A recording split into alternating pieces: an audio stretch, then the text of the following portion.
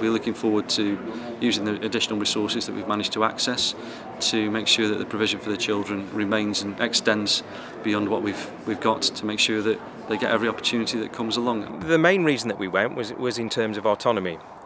We felt that we had the capacity to continue to drive where the school needed to go. The other thing in terms of curriculum freedoms has been a huge issue for us as well, and the ability to experiment and to introduce different ways of doing things which possibly we would have found more difficult not being an academy. We've introduced a greater emphasis in things like outdoor learning, employing a member of staff to do a lot of that right across the age groups. We've had the chance to extend a classroom, add an additional classroom, which was a desperate need, and the comments from the parents about the facilities the children now have all been very positive. The first plan is to complete our current capital project by the end of March in order to secure the funding for it, but this is part of the advantage of academy conversion in terms of the rounds of bids for capital development. If you can secure money in that area, it gives you the financial flexibility to divert resources into other areas to do the very best you can as a school.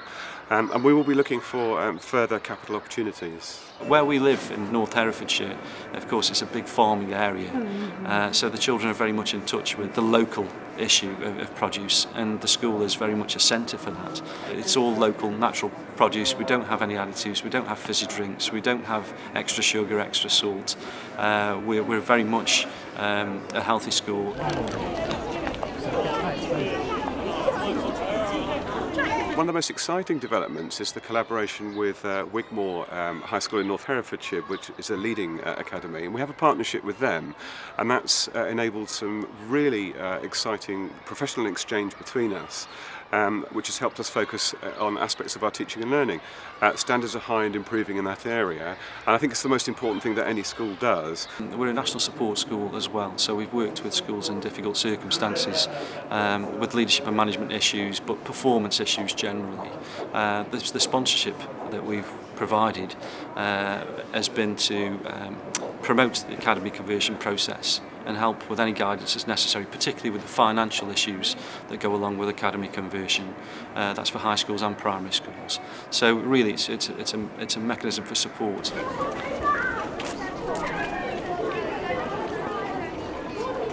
I think the thing that's made us most proud about being an academy is a sense of security for the future, and that we're always expecting our children to be as proud of their school as possible, but the fact that we have this added status only helps. We already were a very successful school, and we wanted to continue to be successful and continue to improve, and academy status has allowed us to do that.